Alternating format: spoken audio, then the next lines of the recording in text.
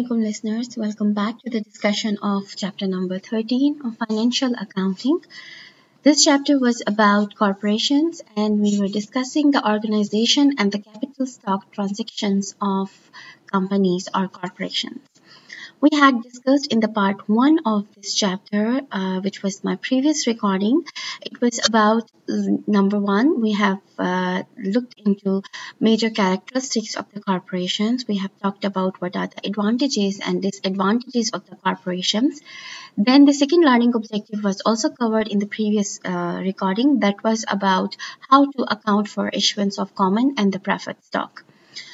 Today, we will be covering learning objective number 3, which is about the accounting for the treasury stock, and also the learning objective number 4, which is how to prepare the stockholders' equity section. If you have not listened to the previous recording, I will advise you to go to the part 1 of chapter number 13, because without understanding that, it will be difficult for you to understand learning objective number 3 and learning objective number 4. Let's start our discussion with learning objective number 3, which is how to account for the treasury stock. In the previous discussions, in the previous topics, we have already gone through the parts of the owner's equity for the corporations. We said that it has two components, paid-in capital and the retained earnings. If you talk about paid-in capital, we have discussed two categories of paid-in capital in learning objective number 2. Number 1 is the common stock and the number 2 is preferred stock. And associated with them, there was one more account of owner's equity that was paid-in capital in excess of par account. If you issue the common or the preferred stock above their par or stated value, the excess amount is reported in paid-in capital in excess of par account. Retained earnings are those earnings of the companies which they keep with them. They do not distribute it to the owners. What's the purpose behind that? Because they want to use their own resources for the future investment purposes. So since these earnings are retained in the business, they are known as retained earnings. Today, we will be discussing one more component of stockholders' equity that is known as treasury shares. Now, treasury shares or treasury stock is a contra capital account. Why I'm saying contra capital account? Contra means opposite. So when the normal capital, even it is a common stock or the preferred stock, when they increase, we credit them. But when the treasury shares increase, we debit them. So why they are increasing, why we are debiting them, what's the purpose of purchasing the treasury shares, all these things we're going to look into. We will be discussing them in learning objective number 3. Let's move on towards the definition of treasury shares. So treasury shares are actually companies' own shares like common and the preferred stock. But they are not with the shareholders. They are not with the owners. They are with the company. Company has repurchased them. Company has reacquired them. So the shareholders has given these shares back to the company and taken back their money or their investment, and the company keeps them in their treasury. Company has not added them back to the authorized category. They are still in the treasury. Could be reused in the future. Okay, so they are not, in common sense, you can say they are not retired. They are with the treasury of the company. So why do companies reacquire them? Firstly, let me tell you how the companies reacquire the treasury shares. Few people, they are holding the common stocks of the company.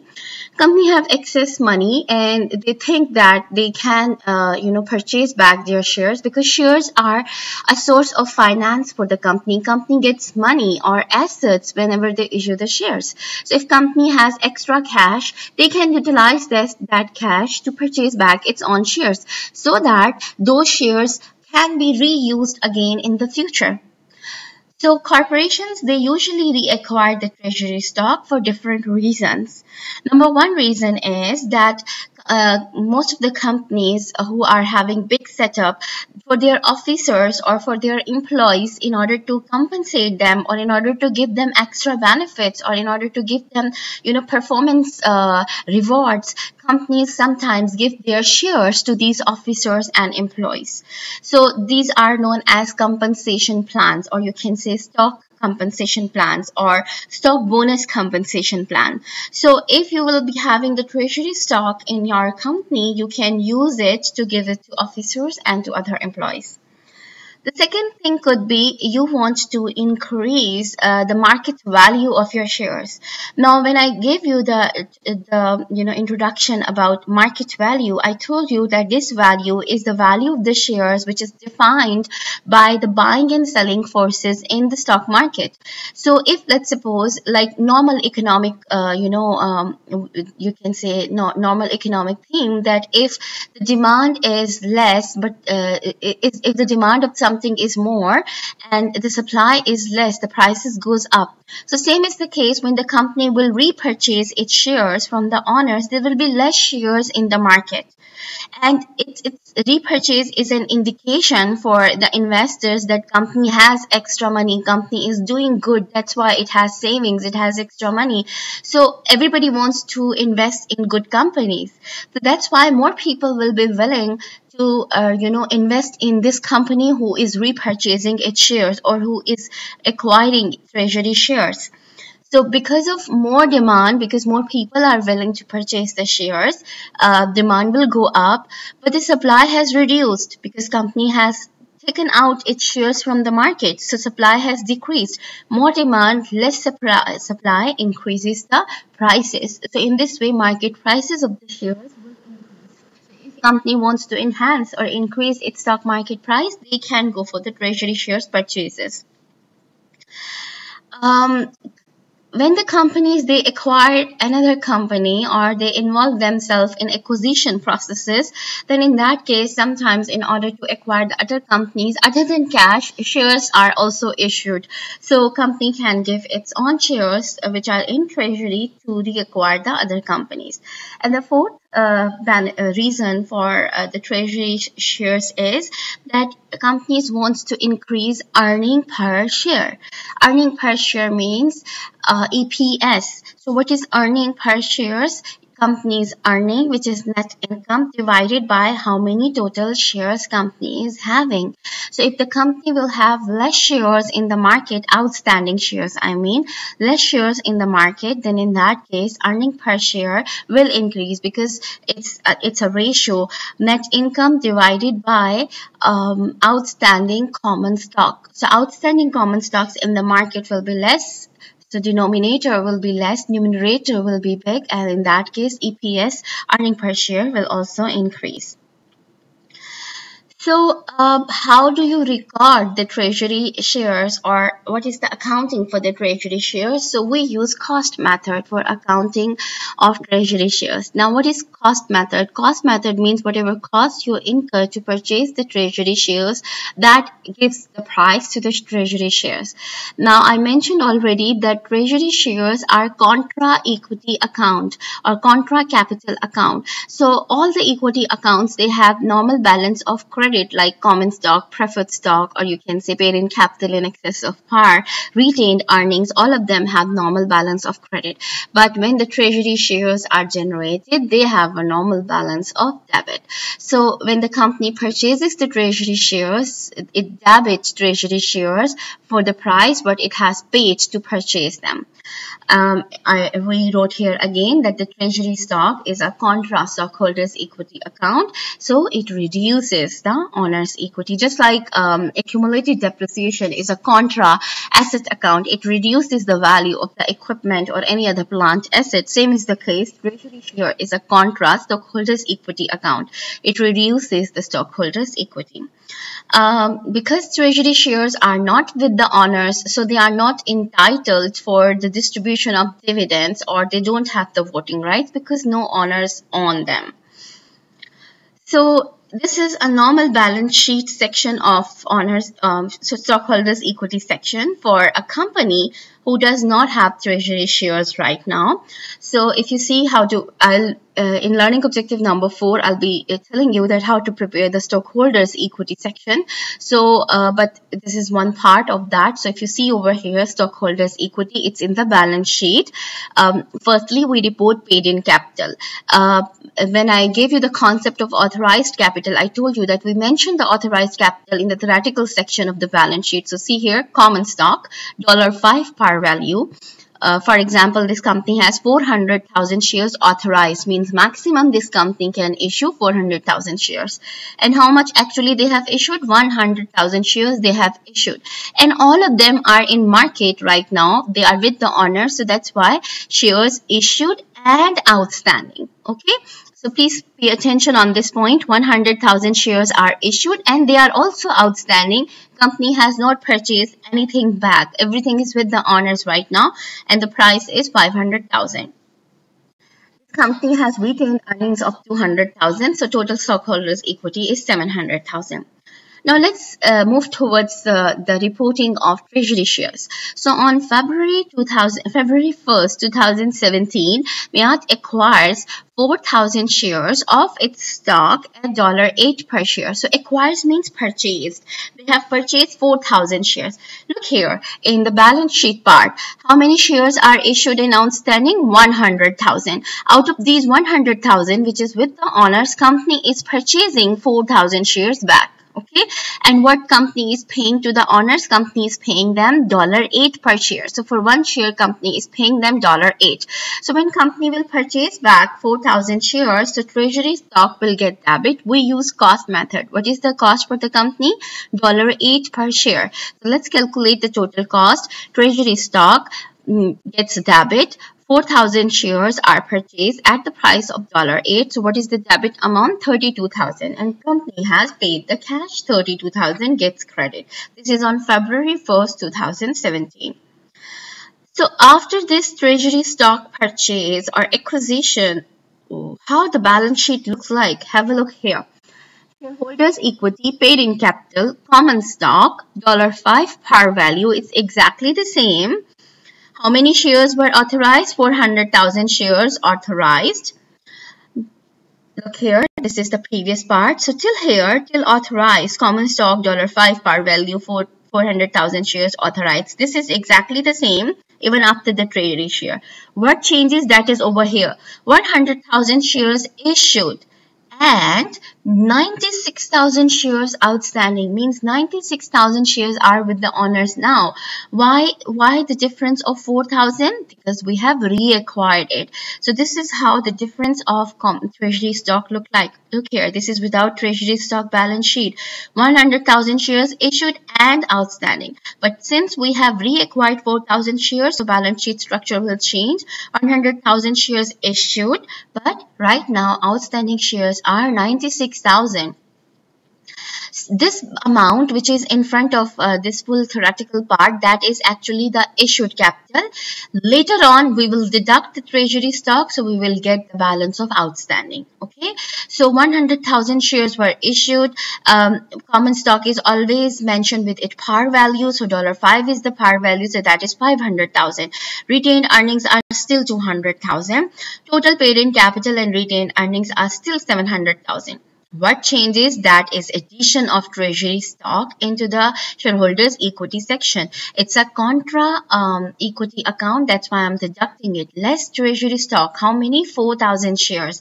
We just recorded the journal entry with 32,000. So this 32,000 is going to be deducted out of our total paid in capital and retained earnings. So now total shareholders equity is 668,000. So this is how treasury shares affects the balance sheet if they exist. Okay, moving on towards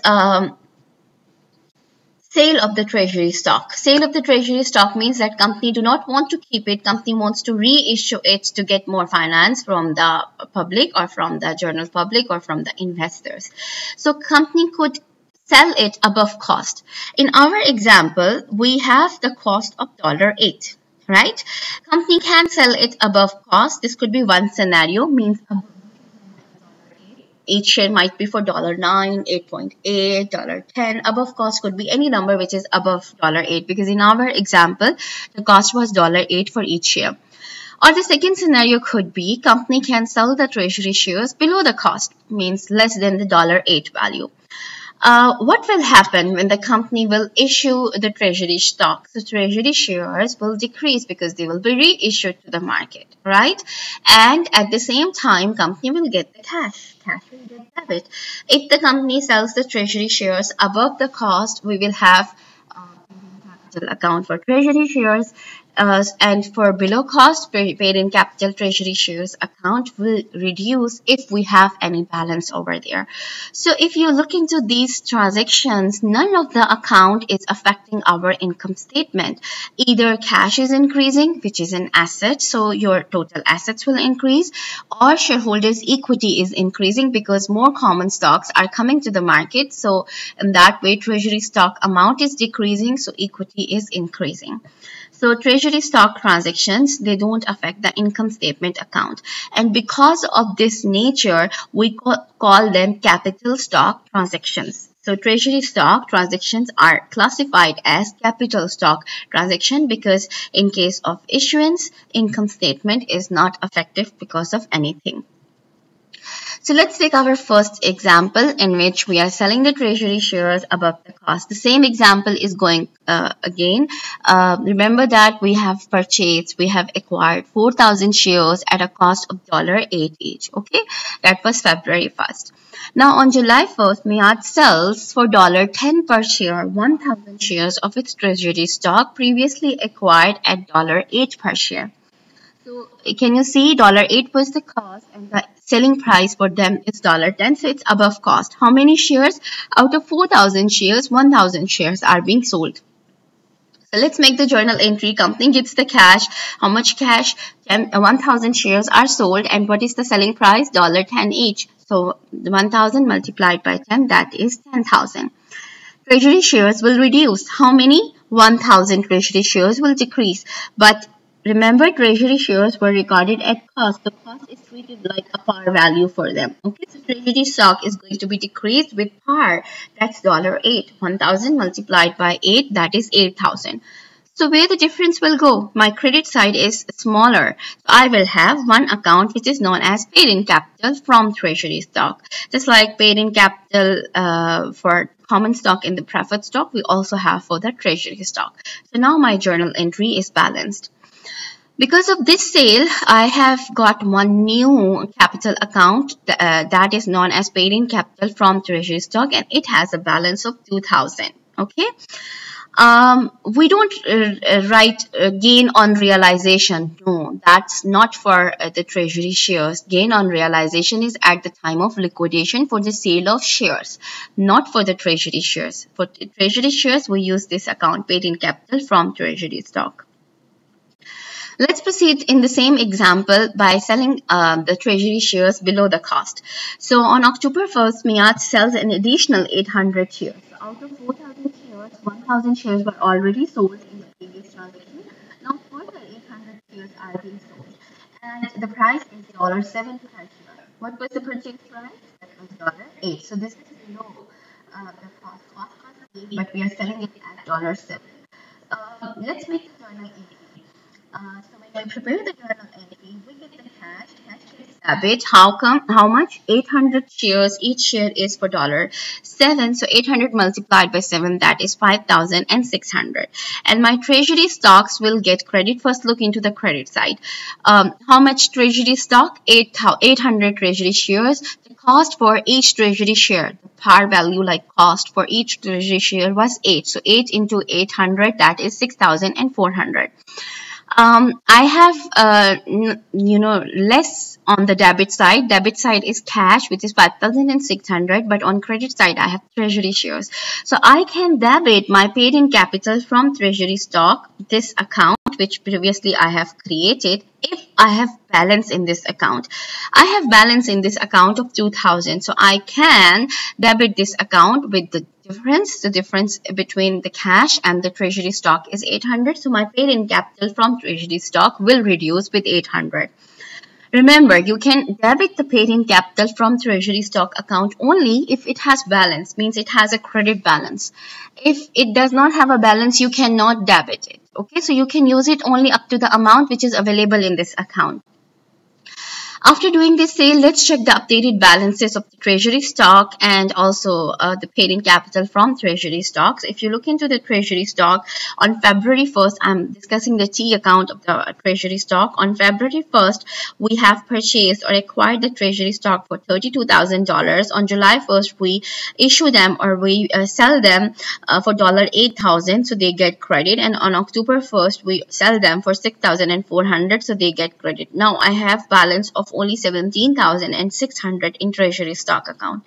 Let's move towards the paid-in capital from treasury stock. On July 1st, which is my previous transaction, I credited paid-in capital treasury stock for $2,000, but on October 1st, I have debited it with $800. So now I have a credit balance of $1,200. Let's move towards one more step. That on December 1st, assume that Miat Incorporation sells its remaining 2,200 shares at $7 per share. Make the entry. So now again we will get cash. Cash will get debit with 15,400. How come? 2,200 shares. The price is $7. So when I multiply, that is 15,400. My treasury shares will decrease, so I will credit them. But again, remember that will be with cost. So I'm crediting, look at the credit side first. That is 17,600. So how come I get it? 2,200 shares multiplied by cost, which was 8. So that is 17,600. Debit side has only cash, which is 15,400. Credit side has only treasury shares. So there is a difference. I can debit paid-in capital from treasury stock, but not for the complete difference. The complete difference between debit and credit side is 2,200. But I do not have 2,200 in paid-in capital from treasury stock. Look here at the T account. I have only 1,200. Okay, I will debit my treasury share paid-in capital from treasury shares with 1,200. The difference which I cannot cover, I will debit my retained earnings. So this point is very important, that you can debit the paid-in capital from treasury stock only if you have balance in this account. If you don't have, don't touch it. Go to the retained earnings and debit that. So this is about the discussion of the treasury stock. This is do it exercise. It's solved. I hope you people will do it. If you don't understand, please write in the comment section and I'll be answering your comments. Let's move towards learning objective number 4, which is about you have to prepare stockholders equity section. It's very important for the corporations because we want to know the updated balances in the stockholder equity. So companies, they report paid-in capital and retained earning in the stockholder equity section of the balance sheet. What is paid-in capital? Many times I showed you in the diagram that the paid-in capital includes the capital stock. Capital stock is either preferred and the common stock, and paid-in capital also have additional paid-in capital. So additional paid-in capital means paid-in capital in excess of par common stock, paid-in capital in excess of par preferred stock, paid-in capital from treasury stock. So these accounts are there. Retained earnings are the part of the equity. This is Konali Incorporation balance sheet. It's partial balance sheet because I'm not showing you the liabilities and the asset side. We are only focusing on the stockholders equity section of the balance sheet.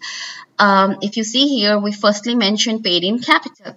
In paid-in capital, the first part of the paid-in capital, that is capital stock.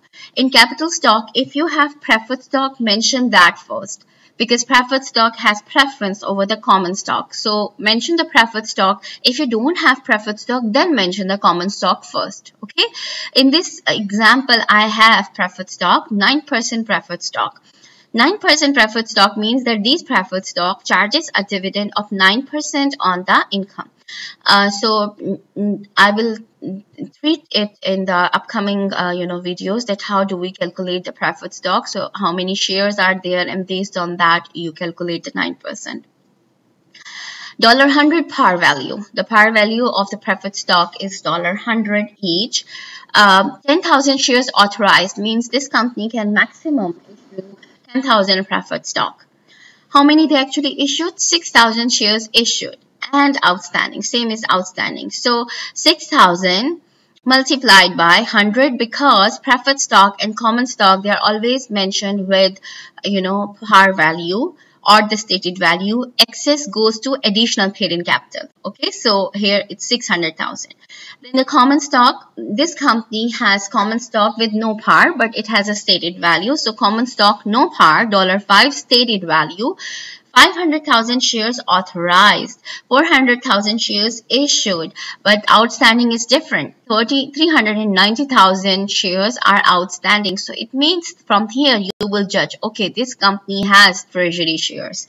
But if you remember, I told you that this amount in the common stock part is actually the issued. If we have treasury shares, we deduct it at the end. Okay, so issued shares are 400,000, par stated value is $5, so 2 million is the amount I'll mention here. So what is the total capital stock? That is 2,600,000. Moving on towards the second component of paid-in capital, that is additional paid-in capital. So in excess of par preferred stock, these are hypothetical figures because we don't have, the journal entries with us. But assume that for preferred stock, it's 30,000. For common stock, it's 860,000. And for treasury stock, it's 140,000. What is my total additional paid-in capital? That is 1,030,000. So I have now total capital stock, which is 2,600,000, and I have also total additional paid-in capital, that is 1,030,000. So together, what is my paid-in capital? Paid-in capital is 3,630,000. Let's mention our retained earning. Our retained earnings, let's suppose if they are 1,058,000. So what will be my total paid-in capital and retained earning? That will be 4,688,000. Now, when I was discussing common stock, I told you this company has treasury shares. How do I know? Because issued stock is different than the outstanding stock. So how much? Let's take a difference, that is 10,000. So this company has treasury stock of 10,000. Treasury stock is recorded as at cost. It's a contra equity account. That's why we deduct it. So when we deduct it, let's suppose its complete cost was 80,000. So total stockholders equity becomes 4,608,000. So this is how we prepare the stockholders equity section in the balance sheet. It's not a separate statement. It's inside the balance sheet, but yes, we need to know that how to prepare it. Let's take one do it exercise. It's do it, but I want to do it with you because let's see that how we can report these things. So Jennifer Corporation has issued 300,000 shares at $3 par value common stock. So this is the information of common stock. How many shares they have issued? 300,000, and the par value is $3. It authorized 600,000 shares. So means total authorized capital for Jennifer Corporation is 600,000. Out of that, 300,000 is issued. The paid-in capital in excess of par on common stock is 380,000. So this is additional paid-in capital. The corporation has reacquired 15,000 shares at a cost of $50,000 and is currently holding those shares. Means these treasury shares are in the treasury of the company. So how many treasury shares? 15,000. From this information, I will know that this company has issued shares different than the outstanding shares. Why? Because we have 15,000 of treasury shares. So outstanding shares will be 15,000 less than the issued share. How many issued shares? 300,000. So if you deduct 15,000 out of it, that will be 285,000. That is the outstanding shares for this company. Okay. And the cost of treasury they have given us, that is 50,000. Treasury stock was reissued in prior years for 72,000 more than its cost. So here they are telling us this, that we have a paid-in capital in excess account as well. Let's move towards the further details. The corporation also has 4,000 shares issued and outstanding of 8% $100 par value preferred stock. So here we have the preferred stock information. If you remember, I told you if you have preferred stock, please mention it first in the owner's equity section. Later on, you will mention the common stock. So we have preferred stock. How many issued and outstanding? 4,000 shares, but its authorized preferred stock is 10,000. The paid-in capital in excess of par of the preferred stock is 25,000. So this is also there, and retained earnings are also mentioned. So let's prepare the stockholders equity section. So these are the main, when you are preparing it, always put this sketch first. Okay, once you are done with this sketch, then keep filling it. So firstly we have stockholders equity, then we will have paid in capital, and in paid in capital we will have capital stock and additional paid in capital.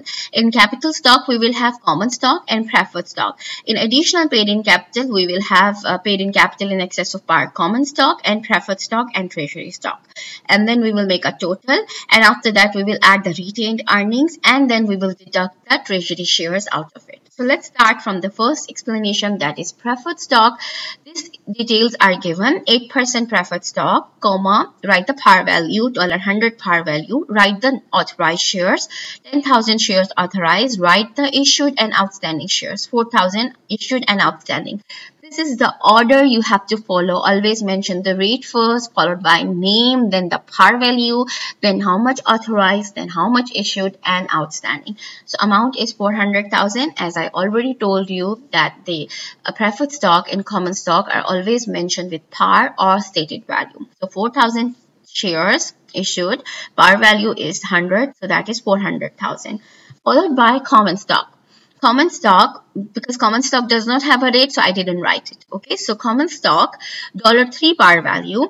How much was authorized? 600,000 shares authorized. How much was issued? 300,000 shares. They did not tell me how much outstanding, but they told me the figure of treasury shares. So because of that, I was able to calculate the outstanding shares. Treasury shares are 15,000. So 300,000, if it is issued, minus 15,000 remaining is outstanding. So that is 285,000. Here we always mention the issued capital. Okay, so issued is 300,000. The par value is 3, so 900,000. So what is my total capital stock? By adding common and preferred stock, I got 1,300,000. Let's move towards the paid in capital. So I have paid in capital in excess of par preferred stock, 25,000. It's clearly mentioned in the question. I also have for common stock, it's clearly mentioned in the question. And from the treasury shares, it's also clearly mentioned in the previous let me just quickly show you so that you're not confused. Look here in the second paragraph, ending line. First paragraph, ending line. Treasury stock was reissued in prior years for $72,000 more than its cost. So what is more than the cost? That is paid in capital from treasury shares. So that is 72,000. So I mentioned all of them. By adding them, I got total additional paid in capital, that is 477,000. So when I add total capital stock and total additional paid in capital, I get my total paid in capital. So that is 1,777,000. Let's add our retained earnings. So retained earnings are already clearly given in the previous description, that is 610,000. So by adding the retained earnings, the total paid in capital and retained earning becomes 2,387,000. We have treasury shares. That's a contra equity account. So let's deduct treasury shares. Treasury shares, 15,000 common share. At cost, we always record them, and the cost is also given in the description, that is 50,000. So when I deduct this from the paid in capital and retained earning, I get the final answer of my stockholder equity section. So listeners, this is the end of discussion for chapter number 13. In order to get the notifications for the upcoming videos, please like and subscribe the channel, and you will get a notification once I will upload the videos. My next video will be about the exercises relevant to chapter number 10, 11, 12, and 13, and followed by the other chapters of financial accounting, Introduction to Financial Accounting. See you in the next video. Take care, everyone. If you have any problems, any questions, you can write in the comment section, and I will be handling them. Take care. Bye.